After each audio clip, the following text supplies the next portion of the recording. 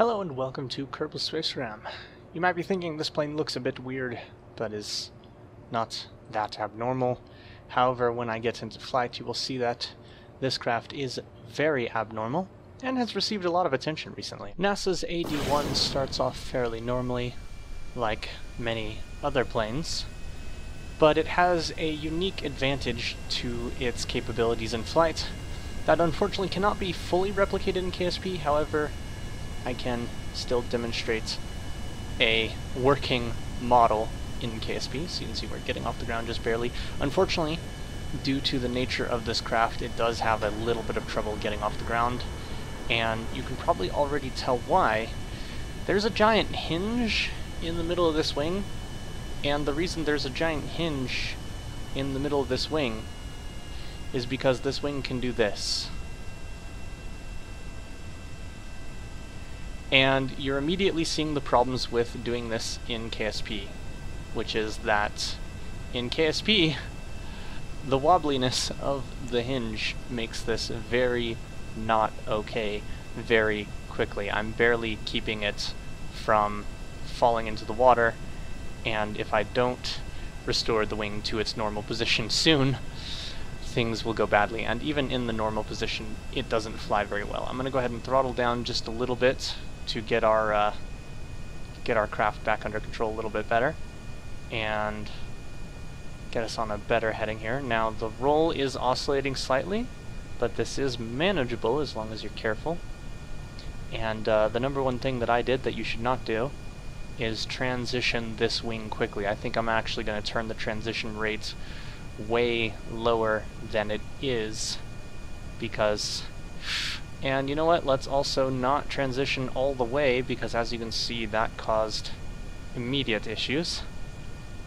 This craft works in real life, and it has the same stability problems, but for a different reason. In KSP, it's because the hinge is very floppy. In real life, it's because the... what's the word I'm looking for? In real life, it's because of the asymmetries involved.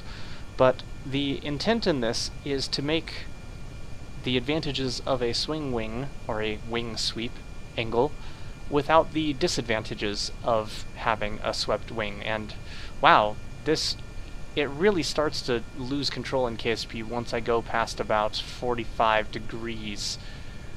This is just like the real one, it can go to 60 degrees.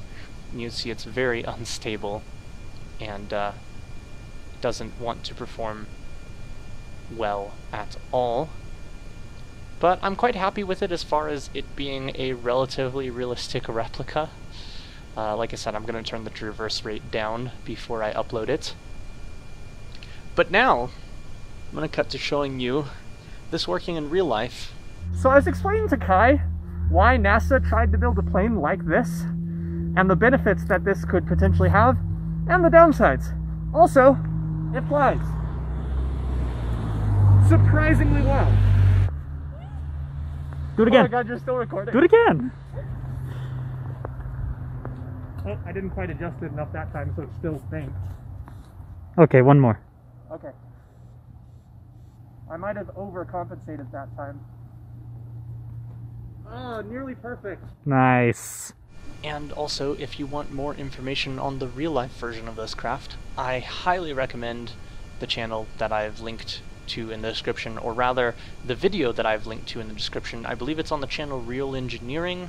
It's one of those channels. It's an educational YouTube channel that covers very interesting things, and they did a video on this aircraft relatively recently. I forget exactly how recent, but pretty recent considering that that's why all the KSP players recently have decided that they need to make their variants of this particular aircraft. For now, though, I'm going to demonstrate that you can safely land this craft again, even after its horrible instabilities. And I'm also going to show you why, unlike in most of my craft, I did not throttle up to full with this particular plane. I'm going to go ahead and disable the SAS, because right now the SAS will try to kill us. And I'm just going to try and get us heading vaguely back towards the KSC. Definitely not going to try to land on the island runway, because I know that that is a fool's mission. And I'm also going to show you that we are now in the danger speed, where if I enable SAS you will see things happen horribly. I'm not sure if this will actually continue to fly okay without SAS, or if the same issues will happen just at a higher speed than I'm at right now. Okay, now that we're pretty close to level, I'm going to turn on SAS to show you what happens when you have SAS enabled on this craft at high velocity. Nothing at all, until you try to maneuver even slightly. So I'm going to pull up just a little bit, and actually not maneuvering slightly so much as engaging the roll at all. The roll will start to wiggle and will not stop wiggling, and the result of the roll wiggling will keep the ASS in this slightly unlocked mode where it'll just continually pitch down, which obviously doesn't help anything, and the only way to fix this is to disengage SAS. In any case, I am going to try to land this like I said, but we're clearly going way too fast right now, which is why I'm trying to slow us down. I'm sure the real thing had speed brakes. I hope the real thing had speed brakes, but we do not, so I'm going to have to deal with that for the moment. I'm going to go ahead and engage the landing gear. In real life you would not do this, it would destroy them, but in KSP it's just extra drag to help me slow down. And you can see we're engaging some of that roll wobble, although it is easier to control at lower speeds. Speaking of control, you might notice that our ability to maneuver is very low in this particular craft, so that may cause some issues coming in for a landing here. Hopefully none too bad, but we'll see. I'm going to go ahead and engage the brakes. Ooh, I'm not going to pull up in time. And they deaded. Well, so much for that being a viable plane in KSP. Thanks for watching, and as always, I'll see you in space.